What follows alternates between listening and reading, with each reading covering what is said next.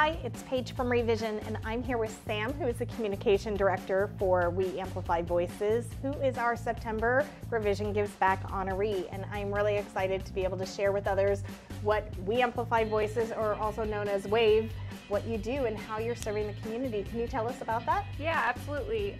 We Amplify Voices offers opportunities to heal communities through creative expression. We do that through after-school programs, in-school programs in the classroom, and also offering workshops for the community and participating in community events, and yeah, really just creating space for self-expression. And what ages do you serve as far as students? It's really all ages, elementary, middle school. I think we've done a few high school things too, but it's primarily started as a middle school program, and we've branched out from there. We do offer programming for adults through creative workshops in our space. It's a wonderful facility. How do people find WAVE and get involved? How do they find you? You can find us on our website. We also are really active on socials.